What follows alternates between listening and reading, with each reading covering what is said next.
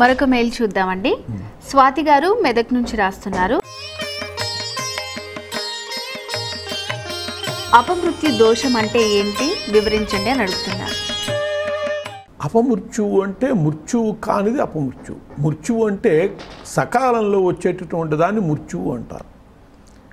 అపమృత్యువు అంటే అలా సకాలంలో కాకుండా ముందుగానే మరణం కనుక ప్రాప్తించేట్లయితే అది అపమృత్యువు. వాహన ప్రమాదాల్లోనూ రోగాల వల్ల మధ్యలో చనిపోయే పరిస్థితులు ఉంటాయి. అవన్నీ కూడా అపమృత్యువు వల్ల ఏర్పడేటటువంటి వాటిని అపమృత్యువుగా చెప్పారు. ప్రతి వ్యక్తికి కూడా ప్రతి జీవికి కూడా పూర్ణాయుర్దాయం అనేటటువంటిది లిఖితం. ఈ అపమృత్యువులన్నీ కూడా గండాల వల్ల ఏర్పడుతూ ఉంటాయి. బాలారిష్టాలు కనుక ఉండేట్లయితే 5 ఏళ్ల లోపే చనిపోతూ ఉంటారు. అలా కాక నాగదోషాలు వాటి వల్ల ఆ తర్వాత కొంతకాలానికి చనిపోతూ ఉంటారు. ఇంకా కూడా రుణాలు ఉన్నటువంటి వాళ్ళు ఆ రుణం తీరంగానే, అంటే గత జన్మలో వీళ్ళ సొమ్ము తింటారా వాళ్ళ కొడుగ్గా పుట్టి ఆ రుణం తీర్చుకుని రుణం అయిపోగానే చచ్చిపోతూ ఉంటారు. ఇట్లా ప్రమాదాల వల్ల చనిపోయేవాళ్ళు వీటన్నిటినీ కూడా అపమృత్యువులు అని చెప్పారు. లేకపోయేటట్లయితే ఈ గండాలు లేకపోతే వాళ్ళు నిండా 100 ఏళ్ళు బ్రతుకుతారు. మనకి ఒక చిన్న ఉదాహరణ చూసుకోవచ్చు. సాముద్రికం ఉన్నది, హస్త సాముద్రికం. అంటే మన జీవితానికి సంబంధించినటువంటి అన్నీ కూడా ఈ చేతిలో రేఖల్లో ఉంటాయి. ఈ రేఖల్లో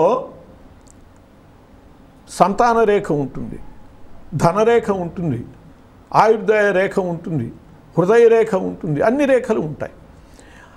2 ఏళ్లలోనే చనిపోయాడు, లేదు పుట్టాక 10 రోజుల్లోనే చనిపోయాడు అనుకోండి, వాడికి ఇవే ఉండకూడదు. పుత్రులు ఉండరు, ధనం ఉండదు, ఇంకేం ఉండవు. కాబట్టి వాడి చెయ్యి నున్నగా ఉండాలి. అలా నున్నగా ఉంటుందే, ఎవడి చెయ్య నున్నగా ఉండదు. అంటే వాడు బ్రతికితే ఈ లక్షణాలు పొందుతాడు అని.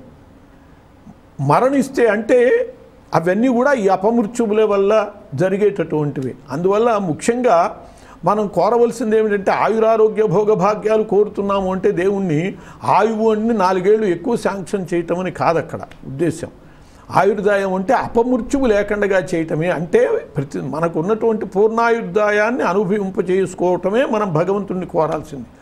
అది ఎట్లాగో అంటే అపమృత్యువు లేకుండా ఉండటమే. అందువల్లనే తీర్థం తీసుకునేటప్పుడు అకాల మృత్యుహరణం సర్వవ్యాధి నివారణం సమస్త పాపక్షయకరం శ్రీ హనుమత్పాదోదకం పావనం శుభం అని చెప్పి ఏ దేవతకు సంబంధించిన తీర్థం అయితే ఆ దేవత పేరు చెప్పుకుంటాం. అంటే అకాల మృత్యుహరణం.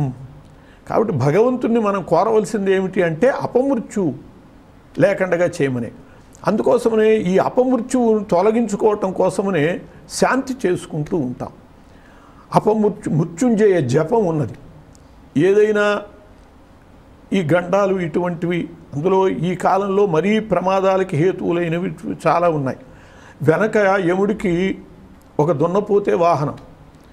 ఇప్పుడు అన్ని వాహనాలు యముడివే అయిపోయాయి. రైళ్ళు ఎక్కినా బస్సులు ఎక్కినా మన ఇంటికి వస్తామో వాడింటికి వెళ్తామో చెప్పేటట్లేదు. ఈ పరిస్థితుల్లో ఈ అపమృత్యు బాధ నుంచి తొలగటం కోసమని మృత్యుంజయం స్మరిస్తూ ఉండటం కూడా చాలా మంచిది అని పెద్దలు చెప్పారు.